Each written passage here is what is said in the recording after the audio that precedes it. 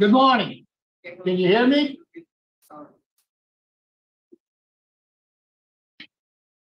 No, ma'am. Can you hear me yet, Wade?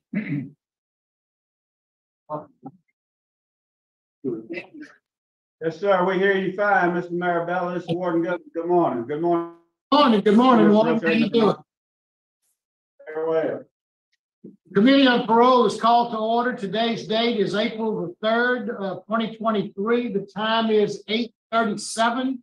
Members of the panel today, sitting to my left are Mr. Alvin Roche, and to my right, Ms. Cheryl Renatza. My name is Tony Marabella. I'll be acting as chair today.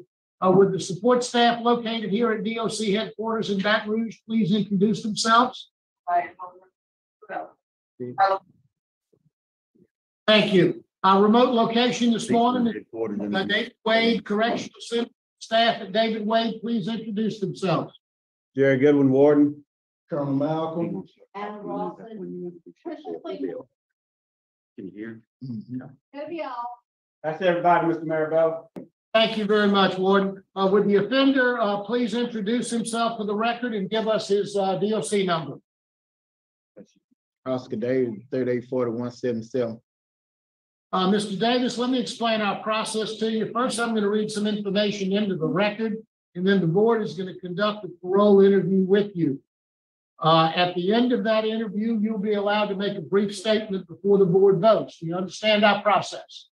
Yes, sir. This is the matter of Oscar T. Davis, DOC number 384177.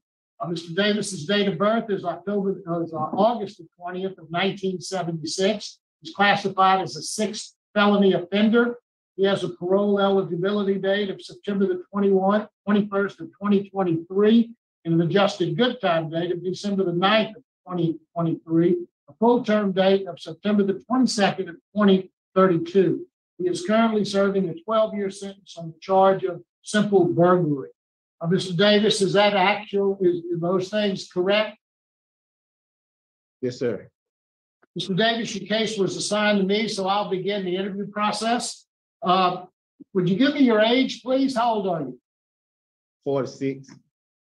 And how long have you been in prison on these charges, Mr. Davis? 3 years.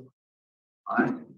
Let me ask you, how long have you been in prison your whole stretch, from the time of your first arrest until today? Give me a ballpark figure, how many years you've spent in prison. About 7, 8 years. How much? About 7, 8 years. 7 or 8 years? Yes, sir. Tell me a little bit about yourself. Tell me about your educational background. How far did you go in school? 11th grade. Did you ever get your GED? No, sir. Have you tried to get your GED? No, sir. Why not? I just ain't had time. Well, you've been in prison for 3 years now. You didn't have time to try to work on your GED? Well, the facility out there, they ain't have no school while I was until I got him. Okay, and how long you been at David Wade? About 6 months. Okay, have you tried to get in the GED program? No, sir. And why not? I don't know. Tell me a little bit about your work history. What kind of work do you do on the outside? Tree service. Say tree service. What do you do? You cut down trees? What do you do? Cut down trees and help pick up the limbs and stuff. And who did you work for? My brother. And how long did you work at that job? About 7, 8 months. Tell me a little bit about drugs and alcohol. You use drugs? No, sir. You ever use drugs? No, sir. How about alcohol? I drank a little bit. What's a little bit? Well, about a 12 pack. 12 pack, how often? Every other day. A 12 pack every other day. How many DWIs have you had? 2. When you came to prison about 3 years ago, were you still drinking 2 6-packs every other day? Yes, sir. And how long you been doing that for? for quite a few years. You consider yourself to be an alcoholic? No, sir. Why not? I ain't no alcoholic. I don't get. I'm sorry? I don't get some alcoholic. Why don't you think you're an alcoholic? I don't think I'm there. You don't think you are. Why do you drink? Why do you drink so much? That's a lot of alcohol to drink. You know, a beer or two here and there is one thing, but a couple of six packs, that's a lot. Why do you drink? Calm my nerves down. I got a nerve problem. All right. Well, is there any other way of calming your nerves down besides drinking? No, sir. Not I know of. Mr. Davis, you've been arrested over 30 times. We've got 10 felony convictions by my count, at least 12 misdemeanor convictions, and at least 10 other felony and misdemeanor arrests that were either dismissed or we can't find any records of. So tell me why all the crime. Sir, Tell me why all the crime. You committed disturbing the peace, possession. You had an attempted murder charge. You had an attempted armed robbery charge. You had possession of Schedule 2. You said you don't use drugs, but you had a drug charge. You have burglary charges. You had several DWIs, stalking charges. Why all of that crime? I don't know. Well, as you sit here today, what would you expect this board to do for you? I don't know, sir. Now, why are you here? Come up for parole. I understand. But how I'm on this board and my job is to determine if I should let you out so you won't go back to doing all of this crime that you've committed. Tell me why I should take a chance on you. You don't think you're an alcoholic, but you drink 12-pack every other day. You don't know why you commit crime. So tell me why I should let you out. What makes me think you're not going to go back out and do the same thing you've been doing since 1989? I ain't gonna make do the same thing. Why I not? learn my lesson. Tell him what's gonna be different about this time than the last time. You're a sixth offender. He wants to know what's gonna be different this time than the last 5 times you got out. That's what he's wanting to tell us. So tell him how you gonna stay out of jail. Oh, stay out of trouble and mind my own business and stop committing crime. How are you going to stop committing crimes? Stay out to myself. Why did you commit the crimes to begin with? I'm trying to figure that out. Were you drunk? Were you broke? Were you stealing why were you stealing things? I was broke. Well, you were working at, how much were you making as a person doing tree service? About $200 a week. You have children? No, sir. How are you going to? What are you going to? How are you going to control your drinking when you get out? I ain't drinking no more. Well, why aren't you going to be drinking anymore? Cause it lead up to bad things. It have me doing bad things I should not be doing. So how are you going to stay sober when your nerves start acting up and when you start getting nervous and you start getting stressed? How are you going to make sure you don't drink it? I just ain't gonna drink. I just go back taking my medicine I've been taking. What kind of medicine are you taking now? Oh, I can't think of the name of it, but it helped me out a whole lot. What's it for? Oh, I can't really too much tell you what it's for. I know Like mental health issues or something like that? Yes, sir. Are you taking any substance abuse programs while you've been in prison? No, sir. You familiar with the 12-step program, AA meetings, NA meetings, things like that? No, sir. You've got a poor supervision history. You've got a very high risk, especially substance abuse issues.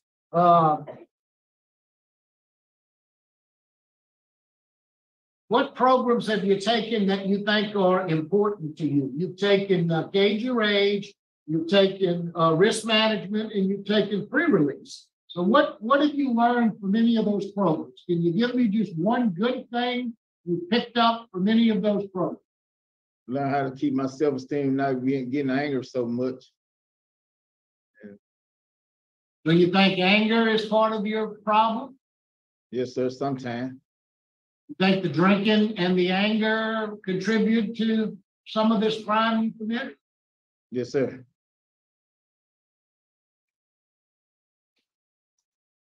You do well while you've been in prison. You don't have any write-ups, which is great. It looks like in a controlled environment, you do really well. Why is that? Why do you think it is that you do well when you're in prison, but when you get out, you mess up? I don't have the alcohol and be around that bad influence and stuff. Well, I think we both agree on that. So thank you very much. Warden, what can you tell us about Mr. Davis? Well, Oscar's been here, like you said, just a few months, Mr. Marabella, but he maintained an excellent conduct record. I'd like to point out his work evaluation that Colonel Collins submitted through the classification department. He's got an excellent work history. He's very cooperative with staff. As far as his mental health issues, Mr. Barabella, he does have a diagnosis, a SMI diagnosis, and he has been being treated with medication, pretty much since he got to David Wade. And I think that does have a positive impact on his behavior and his outlook. His mental health treatment that he's receiving, along with the medication that he takes, and he's very, very compliant with his meds. He's got a really good attitude. Has done really well here. I know his record speaks for itself. He gets out in December if he doesn't make parole, so it might be a good idea to let him hang out with us a few more months, Mr. Marabella, and see if we can't get him some more programming and keep him going on the straight and narrow with his medication regime. At this point, I think that'd probably be the best for Oscar at this point. Thank you. Thank you, Warden. Appreciate your comments. I just wanted, Mr. Davis, good morning. No. Davis, you said that you worked for a police service owned by your brother for the last 7 or 8 months. You're 46 years old. What other employment have you had since you were 21 years old? I work at Tyson Food over there in South Texas with the chicken plant How long? for about 3 years. Okay, anything else? No, sir, that's about it. So I think along with the alcohol, you need to get some steady employment, work full time, and maybe you won't have as much time on your hands. Yes, sir. Mr. Davis, is there anything you'd like to say to the board before we vote? No, sir. Thank you. Board ready? Mr. Davis, I appreciate your honesty. I think you've been very honest with me. I think you're on the right track. You do well while you're in prison, and I think it's because probably you're appropriately medicated. You're taking the right medications that you're doing. You've taken some good programs.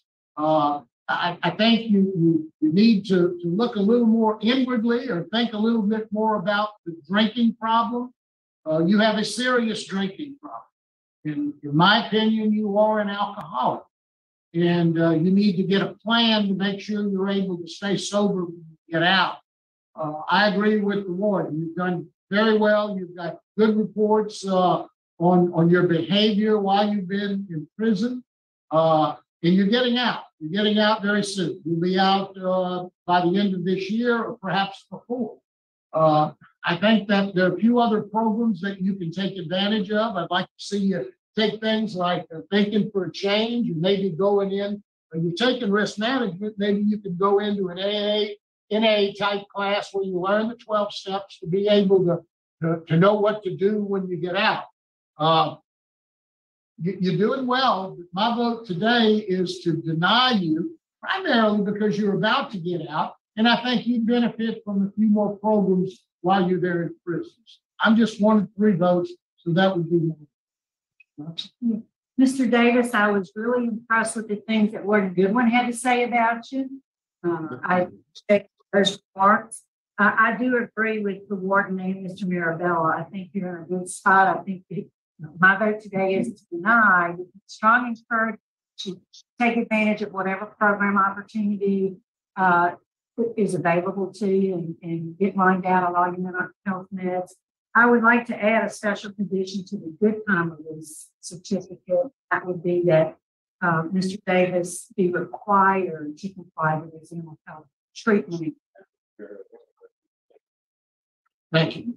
Mr. Robinson. Mr. Davis, I agree with Warden Goodwin. I appreciate his positive remarks and your cooperation with the staff, but you have about 9 more months.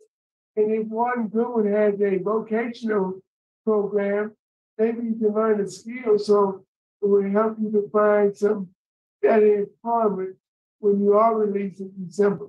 So my vote is the same. Good luck. Yes, sir. Thank you. Yeah, he's great. You did good, Al. You heard that he said he did good, Al. Or Oscar. His name's not Al. Well, Mr. O'Shea is caught mid-sentence here. So what do you think? It's interesting how they went into the kind of like interview, and they do it differently because of the fact that he's getting out in 9 months on good time. So they take a little bit of a different approach. First, he starts off by not saying that he has any drinking problems. He admits to having a 12-pack every other day. And Mr. O'Shea, I think because he has 9 months to get out, or it's his tactic, he doesn't argue. He doesn't say only 9 months. Only 9 months. Only a 12-pack every other day. He just goes with it. He's just well, a 12-pack every other day is quite a lot. And they didn't really push that hard. And then all of a sudden they start reading out his record, and did I get it right? All the burglaries, 7 DUIs, 7 stalking.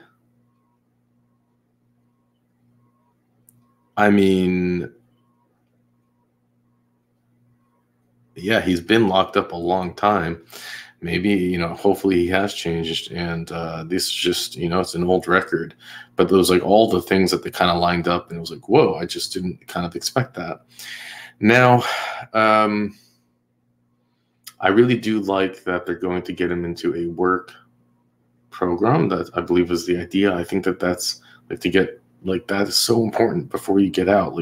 You need to arm people with job skills. There are people hiring if you have a specialized skill. And if there's anything I think that someone can get out of this system, it would not be having a GED.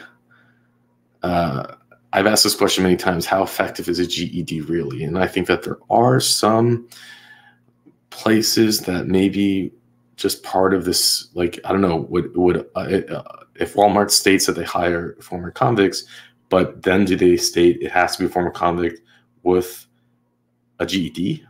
I'm still trying to wrap my mind around the value of that. Or is it just to give the person who gets the GED some type of self-confidence? But does it really help you get a job? You're an ex-convict out of prison. Are they really looking on your resume saying, we only want people who've murdered just one person, and only a couple of assaults and batteries. And oh, this person checks the list. Oh, this is oh no, they doesn't have a GED. No. Next, let's see. Oh, 3-time murderer. Out on bail after serving 50 years. GED. Let's go. I mean, like I was just saying, I don't really get it. Anyways, but